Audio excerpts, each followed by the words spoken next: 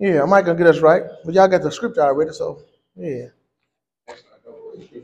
Yeah, James 1, verse 2 through 4. Amen.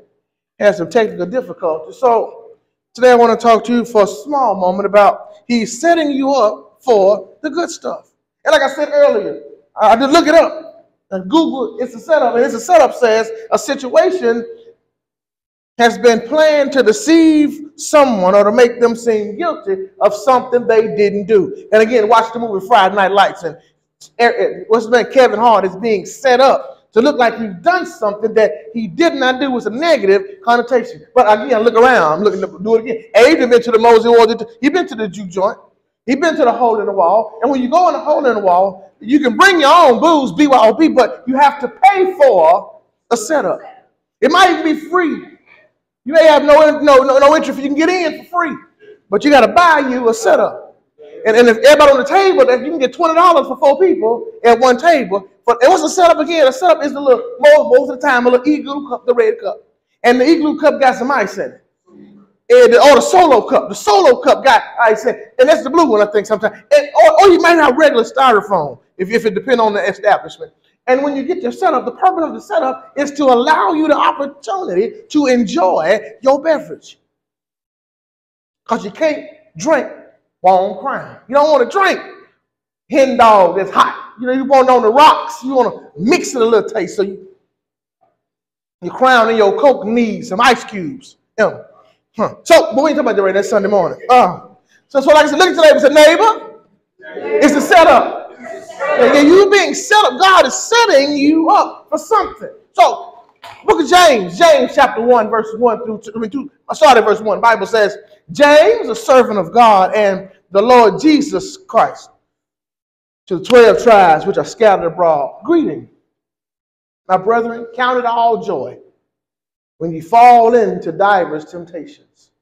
And what does diverse temptations mean? It means many trials.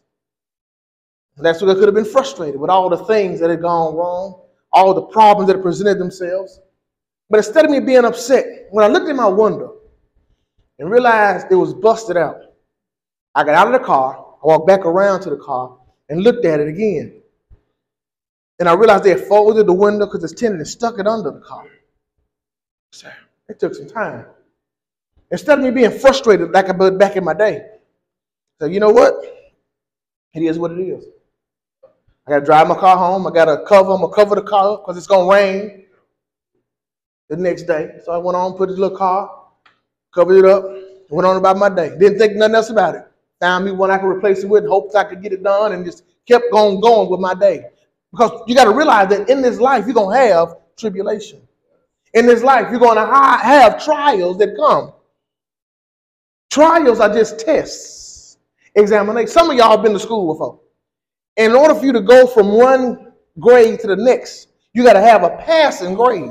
And the only way you get a passing grade is to take the test and score high enough on the test to move to the next level. And the purpose of the test, contrary to popular belief, is not to show what you know. It's to show you what you don't know.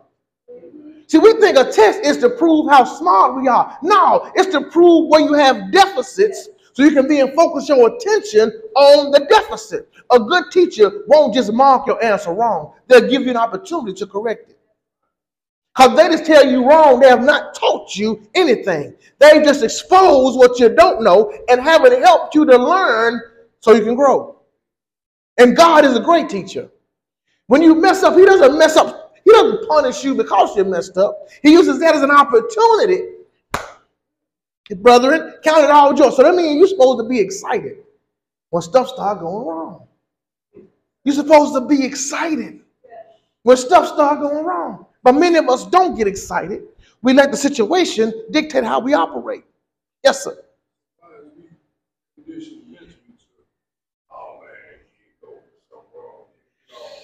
See, rich people don't think like that. It's the poor man's thought process. Because see, if you don't have enough and you're always trying to get enough, anything that comes to disrupt what you already don't have enough for makes it harder for you to get just enough to sustain. But see, when you got more than enough, you'll get your income tax check in a few minutes. When you get the income tax check and you get all them thousands of dollars, if your tire on your car blow out on the expressway. Instead of you getting mad, you're going to get you a new tire. You ain't going to be upset. Your mind is, I need a new tire anyway. I'm going to go ahead and put a little money. Matter of fact, I'm not going to just get one tire. I'm going to get all four. Because you got it and you can. But when you don't have money to buy gas to get to work tomorrow, and you have a flat when you come outside, now you mad, you frustrated, and you're looking for something else to go wrong, because in your mind, the devil out to get you. Great question. Then he says, verse 3, to prove his point, he says, knowing this, that the trying of your faith worketh patience. See, you don't get patience if you never get tested, because you're not born with patience. We don't want to wait for nothing. Yes, sir, Lord. We'll get to that in a minute. You got to understand that we are not born. You're going to get there. We're going to help you. You're not born to wait on things. I see a little baby in the room right now, and one that's a little bit bigger than the baby. When the baby gets hungry, she will let you know she is hungry because she will cry. And not only will she cry, if it takes you too long, she will scream because she won't show attention. And if you don't give her your attention right then, she's going to make it so uncomfortable for you. You're going to do something to pacify, to make her leave you alone. So if that's how you were born into this world, as you get older, you think that's how life's supposed to be. If your mama and dad or your auntie, uncle, whoever taking care of you, always come to fix your issue quickly, you ain't learned how to wait on nothing. That's why we got to tell our kids no. Sometimes, no, you can't go to the party. No, you can't have no Fruity Pebbles. No, you can't get a snack after dinner today. You got to wait later. Because if I keep telling you yes, when the world come up and things go wrong, you have not learned how to be patient. You know what happens when you tell your kindergartner he can't go outside? What are you going to do? Fall out and cry. Now you got a choice to make. Are you going to spank him? You going to make him let him cry? But you got to do something, because if you say, go ahead and go out there, the next time you say no, it's going to be even worse. That's how God does us too. He says, knowing that the trying of your faith worketh patience, in verse 4. But let patience, he said, but, even though it's going to make it the conjunction with difference, he says, but let patience have her perfect work, that you may be perfect and entire, wanting nothing. See, when you go through the trial, you're getting battle tested. When you buy electronics, if you look on the back, you'll see a circle with 2 letters in it, UL. Universal Laboratories. That means that this electronic machine has been inspected and certified to work properly when you take it home. There shouldn't be any malfunctions in it, because somebody else did some tests and made sure it worked before they sold it to you. So God allows us to go through and be tested. And if we allow the testing to work the way it's supposed to, we will be complete and wanting nothing, Lord. And then we will graduate. The problem is we don't allow the test to complete. Sometimes we just stop taking it. We'll say, God, take the test from me. God, make this stop. No. We're supposed to say, God, give me power to go through it. Because if he come down and stop it, he going to stop it. But guess what? You didn't learn nothing, so you got to repeat it again. Somebody was going to school in the 9th grade. Around Christmas time, they said, you know what? I'm sick of school. I ain't going no more. And then go back the rest of the year. So when school started the next year, where you think they was at? The 9th grade. You know why? Because they decided to quit. Had they gone through the test when the year changed, they would have been in the 10th grade. But if you let patience work perfectly, you won't want for anything. Your faith will be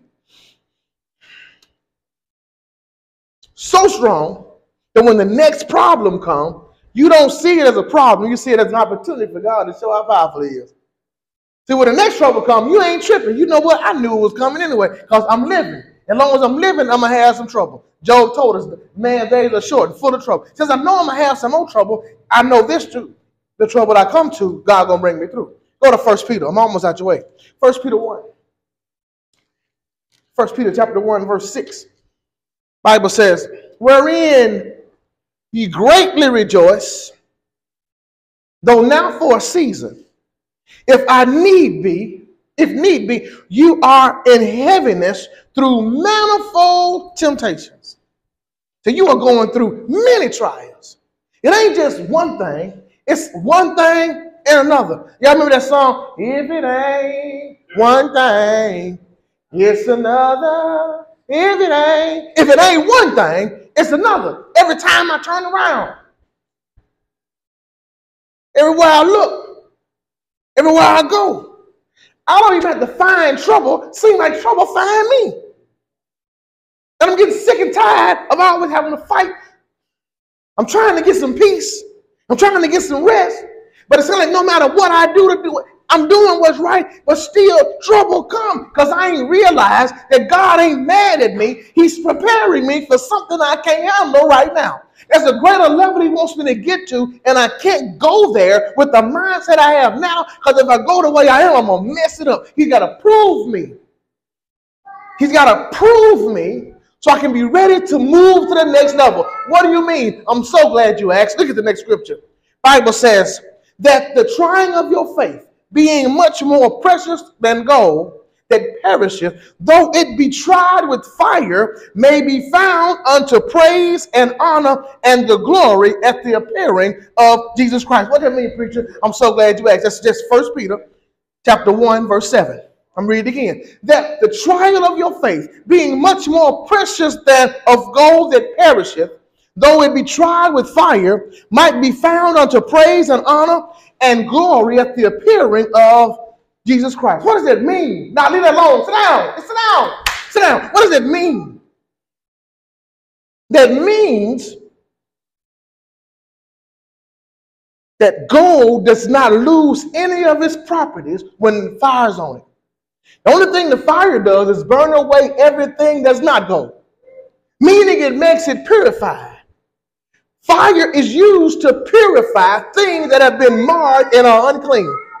But when God wants to see himself in you, he's got to get all the things that are in you that are not like him out of the way so he can see himself. Stories taught about a silversmith that tries to do silver, because silver and gold have similar qualities, meaning you put them in a pit and then you get the fire very, very hot so that it begins to melt. And then you begin to see smoke. And you have to be a master goldsmith or silversmith. You just stir. And the man says, sir, how do you know when the silver is ready?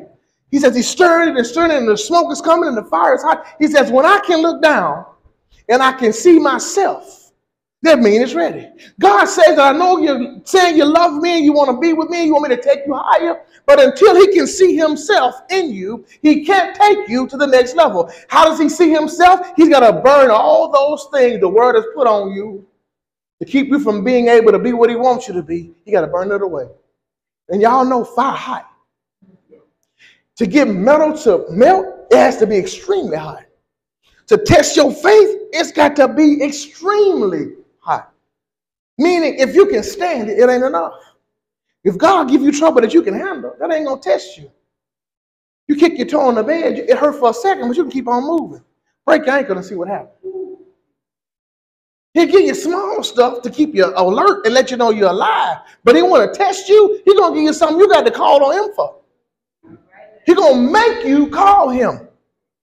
And when you have enough sense to know if he did it once, he'll do it again, you are more quick to call and ask for help, because all he wants to do is be in your presence.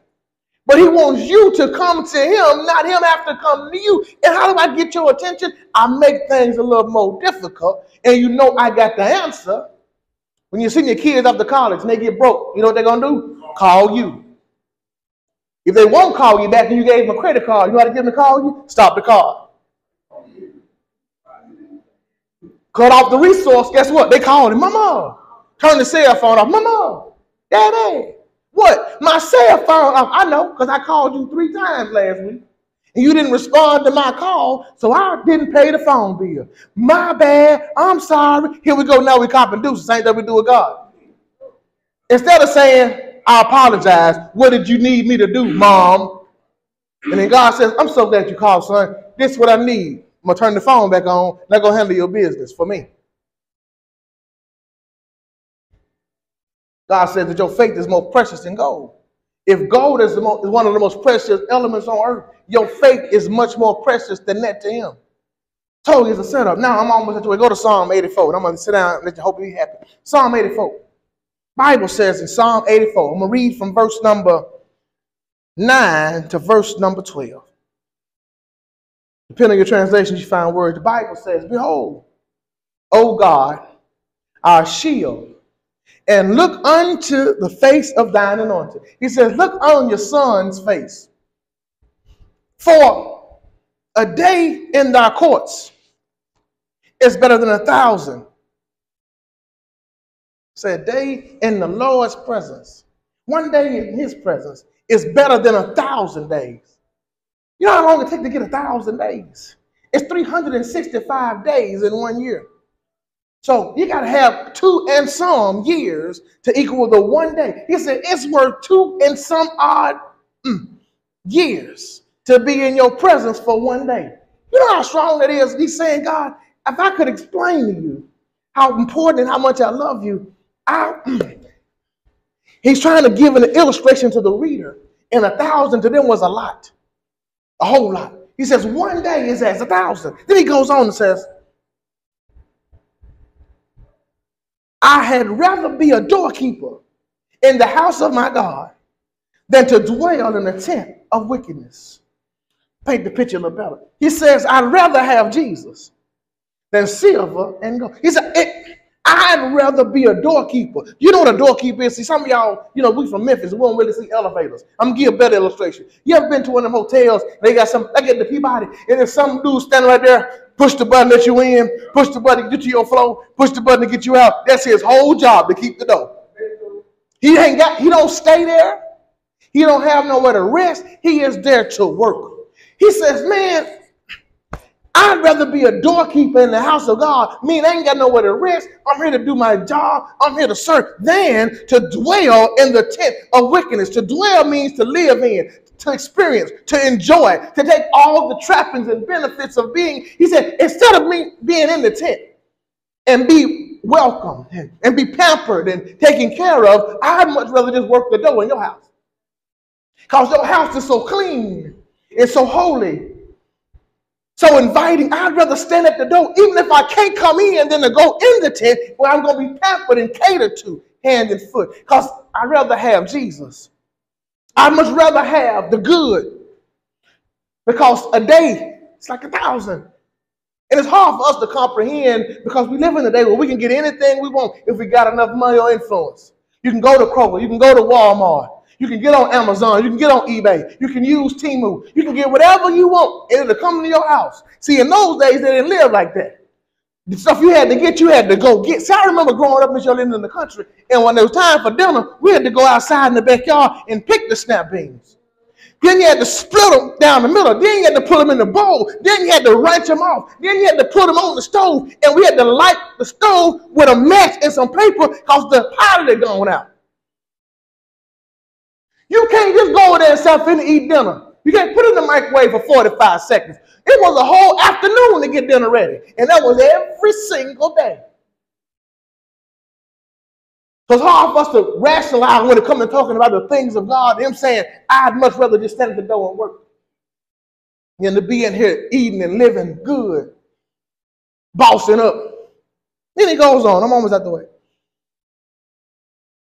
Second part of that. For no good thing will be withheld from them that walk uprightly. It's a setup for the good stuff. All the stuff you've gone through, all the trouble you've been in, all the problems that have come is just a setup for the good stuff. Because when I talked about it in a minute, in the beginning, I said it's a setup. That is one word. Setup means to deceive, just to falsely accuse. But see, this setup is different. When you get ready to have a party, somebody's got to set up. And when you set that up, there's 2 words. And that setup is just preparation. God's trouble that you're going through is not to hurt you, to deceive you, to make you accused. No. It's not to seem and make you appear guilty. It is to set you up, i.e. prepare you for the good stuff. So you can't get the good stuff if you ain't ready for it, because the good stuff will make you leave him. And since he's not going to hurt you and make you leave him, he's got to take you through some things to show you worthy, just like you do with your friends. You need to take the folk you say your friends through some stuff. If they ain't going to go through nothing with you, they don't need to be able to put their feet up under your table and eat your dinner. They don't need to be in your car. If they ain't going to go through nothing with you, that's not your friend. If when trouble comes, they leave, keep them out there. We got too many folk we hang with that you can't find them when you need them. The minute you have a need, they get on down. If it look like you hungry, they're going to leave. And when they get some food, they're going to make sure they don't come around you until they finish. Come belch in your face. You'll get them your last. They won't give you a piece of their first. We got to be careful how we associate ourselves. But God is saying, I want to give you the good thing and I ain't going to hold nothing back. But you got to be ready to receive it. And if you love me, you're going to go through whatever I set for you because you know it's a setup. It's a setup for the good stuff. And the good stuff he got it all, baby. And I want it all. But I got to be ready for it all. I got to have room to receive it. And the problem is the things that keep us from him are taking up space. I can only get so much stuff in it. Y'all don't earn to drive a dump truck, a garbage truck. When he get his first load, the truck is empty. It don't matter what he do with that first load of garbage. He jump it in the back. But there comes a time you got to realize I can't get no more. Because I'm full. Even if my route ain't done. Even if I got to go back and dump that load, it's going to take me longer to get home. Because it seems like everybody got garbage today. And since I ain't got no space, I can't go to the next road because I can't get all this in. We got to understand God knows that we accumulate. Y'all ever had to move out of a place and go somewhere else? You be like, man, I don't need but one little U-Haul. I ain't got that much stuff in there. Man, you start moving stuff, like, where this come from? What's this? Because you done pack stuff and hear stuff from yourself. Because over time, you just accumulated a whole lot of stuff. Life the same way. When you're walking with God, you're doing what's right, you still just accumulating a whole lot of stuff. But now you're trying to take you to the next level. You can't go to the next level till you leave the old stuff behind. Because you're a new creature now. Some of y'all, when you move into your new house, you don't want to take the old furniture. Some of us had to because we had a lot of money. We took a couple things. We couldn't buy nothing new right there. But I'm just saying, when you move, you want to go out the old house with new stuff. Because you want to take the new stuff into the new place so everything is new. And God said, if you want to move with me, and leave all this stuff behind. Now you got to exercise faith. Because you're moving with nothing but hope and faith in me that I will provide all that you need. You know how hard it is to operate on faith when you come from a poor man mentality. It's hard when you've been poor to have faith. Because you ain't never had enough. You telling me I'm supposed to give away the little I got? And hope you're going to give me more? No, sir. I don't want you to hope nothing. I want you to have faith that I will. Because see, you hope for what you can see. You have faith in what you can't see. Now, I know I can't see God. I know I ain't never going to see him until it's time to see him face to face after I depart from time and separate my soul from my flesh. But what I do know is what I've seen so far is evidence enough that I'd rather have Jesus than silver and gold. No matter what I got to leave behind, I got to let it go because it's going to hinder me from going to where God's taking me. There's a place that he's got for me that I must be able to walk into, but there's some things I got to do on this side to prepare. And since I got to be prepared, he's setting me up, making preparation so I can walk in. It feels bad. It hurt. Some of y'all, some of y'all got hurts on your feet right now. And if you wanted to put on some good shoes, because you're going to a wedding, in order to get the shoes on your feet, because they got to fit perfectly, you got to go sit down in one of them chairs and one of them foot spas. And when you take your shoe off, they're going to be like, oh my God, what have you been kicking? And when they start working on your feet, oh my God, you talk about pain. I got one better. I got one. Miss Jolene is going to apply to you. I'm going to use you one better. I got some insurance. Told you. Went to the dentist. I ain't been to the dentist since the babies was born. Wow. Lady says, I got to clean your teeth, Mr. Brown. I said, okay. So that's going to be kind of tough because you ain't been cleaned in a while. But you may have a little gingivitis, may have a little gum disease starting. We want to stop it now. And the first step is getting your teeth good and clean. She said, it may take a couple of times. It may take me numbing your mouth, but we're going to get it in there and get it. I said, yes, ma'am. She said to my mouth, she said, oh, my God. I said, what? You hadn't been in a while, have you? I said, no, ma'am. It's been a long time. But I had to get my mouth fixed because I wanted to be straight. She set me down, put me in that chair, leaned me back, put the little thing around my neck, put the little stuff on my gums. Okay, we're going in. And she started to work around my gums. Up here was fine. All around here, awesome. Other side, the top ain't that bad. Oh, no, no, no. Then she got to the bottom. Outside, not too bad in the front, a little bit, but not too much. Then she went inside my bottom row of teeth. The woman started sweating on this. She had that joint in my mouth like this. She's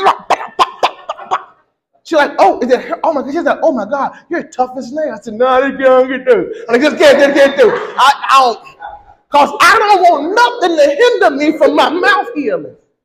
It hurt like the dickens, but I know that when she get through, she through. And when she through, my mouth can heal. And in order to be healed, I was willing to take the pain. If I can let that woman dig in my mouth, it was blood everywhere. But when she got through, oh my God, it feels amazing. She said, make sure you come back. I said, don't worry, I'll be back. I ain't scared of you. I ain't scared because you hurt my mouth. But I went through the pain because I knew there was a blessing on the other side. Are you willing to go through with God? She was setting me up.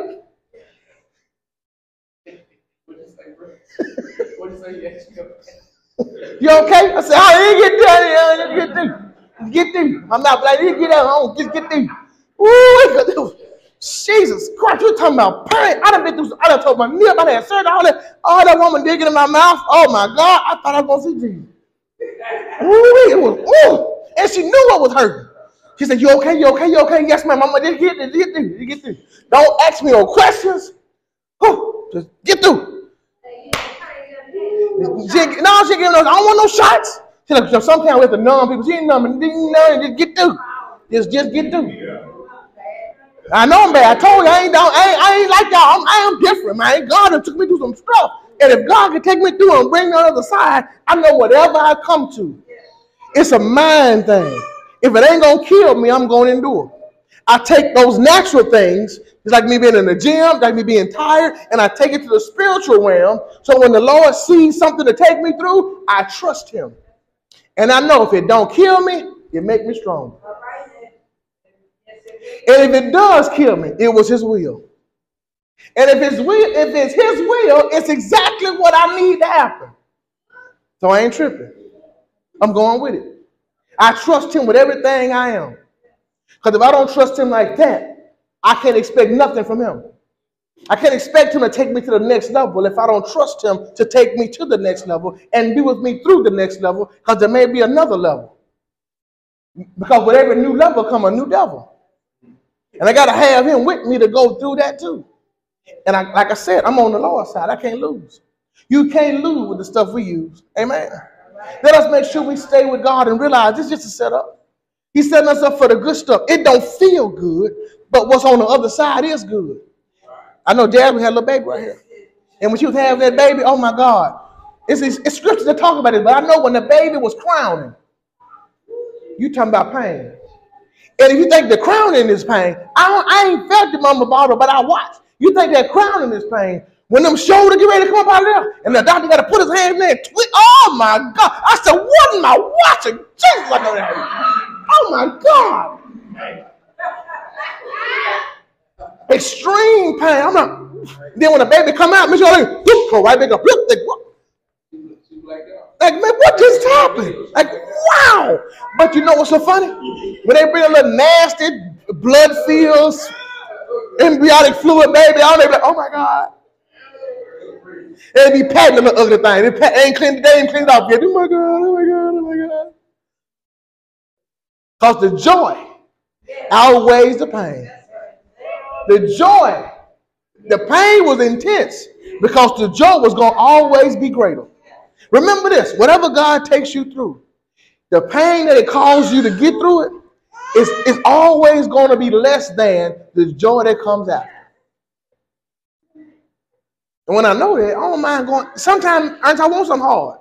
Because I know if I go through something hard, guess what? What's on the other side is going to be easy. It's going to be great. The harder the problem, the greater the blessing. So when the devil started throwing stuff at me, I ain't get mad. I'm like, all right, come on in. What's up? Let's do this. We're gonna dance. Let's dance. One thing I know, he ain't gonna kill me. It might hurt a little bit. I take a couple of shots. Because at the end of the day, when the final bell tolled, I come out victorious because I'm on the Lord's side. And when I win, I get my crown. And that's all I want. I want my crown. I want nothing. Woo!